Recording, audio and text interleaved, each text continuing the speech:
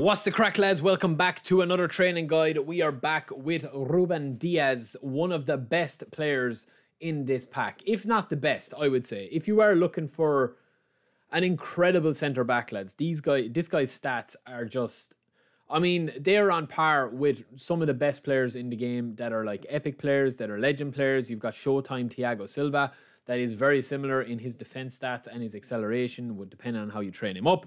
Just an incredible card, right? So we do have two different training guides for him. I mean, straight off the rip, we've got unwavering form as standard. We've got heading, low lofted pass, man marking, interception, area superiority, sliding tackle, and fighting spirit, as well as captaincy. So the only thing you're missing is blocker. Similar to Rodri, the only thing you're missing is blocker on this card. Obviously, he has the same playstyle as Rodri, or different playstyle to Rodri as well, and they are different positions in that Ruben Dias can only play as a DMF or as a CB, and Rodri can only play as a DMF.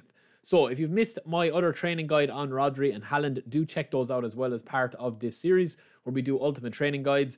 But Ruben Dias, lads, look, defensively, unreal. Like, his stats are just incredible. Like 85 straight off the rip, 85 aggression and defensive awareness, 84 tackling, 80 jumping, 83 defensive engagement, and 81 physical contact with 78 stamina, as well as 67 low pass, which isn't too bad because he does have low lofted pass if you do use a lot of stunning passes, which I wouldn't really recommend unless you've got a bit of space and you play a very good possession game. But anyway, right, so on to the good stuff, right? We are going to head over to eFootballdb.com and we're going to show you two different versions of Ruben Dias, because his main strength, lads, is going to lie in his defense, right? So for this version of him, if you are looking to form a back three where you don't really need space, Ruben Dias can sit in the middle here and you can have a fairly fast mobile centre half beside him, such as Alaba, such as Timber, such as somebody like that, or a legend centre back that is able to kind of mop up a lot of the loose ball, that has acceleration over maybe 75, even though acceleration for the centre-backs isn't a huge issue at the moment because of the gameplay.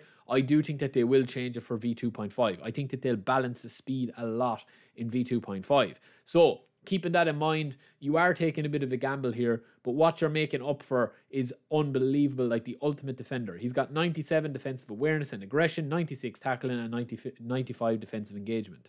So if you've got a form arrow with Ruben Dias and his form arrow is going to be fully up, you are going to have 99 defensive awareness, 98 to 99 tackling, and 97 to 98 defensive engagement, which is just insane. On top of that, you're going to have boosts to jump and physical contact, which are both in the 90s, as well as 88 header, and he does have that heading player skill as well. So lads, look, if you're just looking for a complete destroyer at the back, and you don't want to sit on the ball, you don't want to pass the ball out from the back, you don't want to build up from the back, which doesn't really reward you in eFootball at the moment anyway, this guy is just like, you know, he's just overkill as a defender. I mean, he will defend for you. Practically, he will defend for you, right?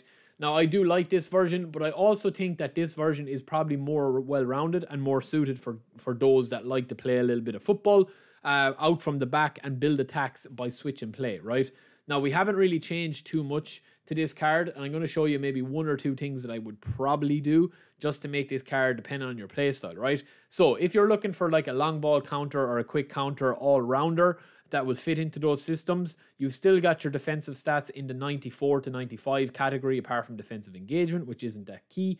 You've got jumping in, physical contact, and header all in the high 80s. And then you've also got 70 acceleration, which will matter when you're coming up against, you know, 97, 98 overall acceleration, Mbappe or Son or whoever it is that you're coming up against, right? Maximin or whoever, if you're playing a back three or if you're being stretched a little bit centrally, right? So I do think that this is a good version of him, but, you know, potentially I would probably say that if you were going to be going with this, I would probably just boost down this a little bit, just a fraction, just to give us 4 points back, and I would probably pump it into passing to give us up to 70 passing.